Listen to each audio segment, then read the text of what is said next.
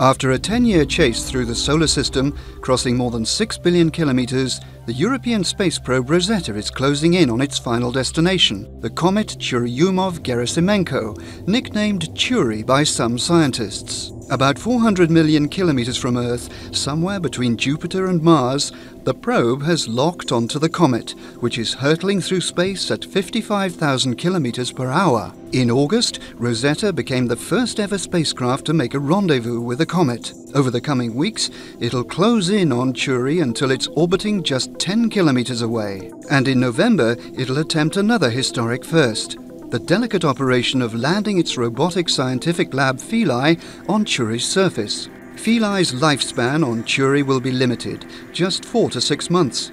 But Rosetta will continue chasing the comet long after that.